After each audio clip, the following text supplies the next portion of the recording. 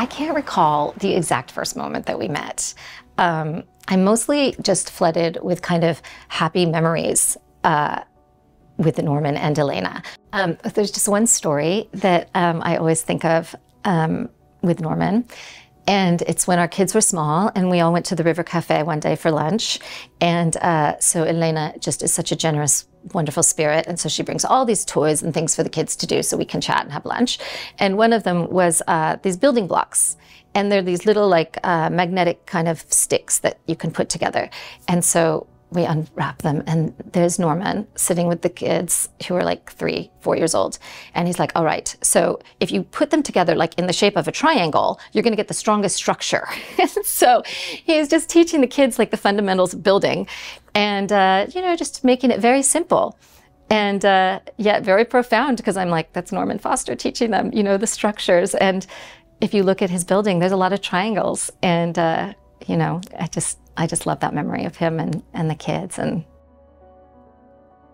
so this show, the Illumination Show, I had the idea to ask world leaders from different walks of life, what was their motto? Like, what was their mantra, their thing that they repeat to themselves? And yeah, so how does that move you forward in life?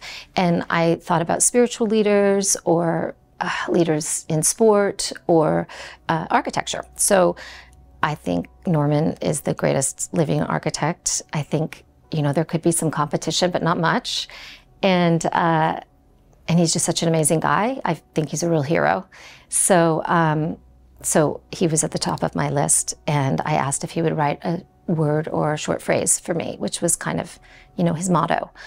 And so I never forget. So he calls me one day from the car, and he was like, Lauren, can you just, this has been sitting on my desk, like, can you just kind of give me the, you know, lay it out for me?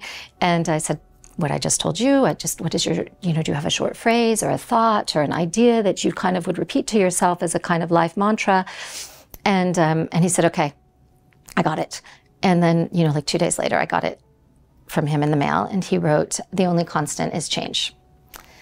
And so he wrote it about 5 times. The only constant is change, the only constant is change. And then he put a little arrow on the one that was the one he thought I should choose. They were all exactly the same, like from my eye, like very nice, neat handwriting, which we've seen on all his drawings. And it's a great motto, you know, it's true. Well, he's just wonderful to work with. He's so easygoing. And well, for me anyway, with me, he was always just, you know, he's just a dream. So he really didn't have much participation after that. You know, it was just, I needed his handwriting and his thought, his idea. So, and then I gave each participant in that show one completed piece as a gift for participating. And that is the piece which is in the Norman Foster Foundation. Particularly like in my work, and I don't know if Norman's is the same, it's one thing to think about form. I remember actually a conversation with Norman when he was building the viaduct in France. You know, he's so much fun to talk to because you're like, what are you working on? Oh, I'm working on this bridge. It's the biggest bridge in the world, the tallest bridge in the world. And oh, well, what are some of the challenges that you might have, you know, with that? And I remember he was saying, well, the cables are like a foot diameter. So what shape are they? Are they square? Are they triangle? Are they rectangle? Like, that makes a difference. So that's form, that's content. I don't know, you know, I think that it's all important. And if it doesn't have the content underlying the form, then I think you can tell, like it doesn't work.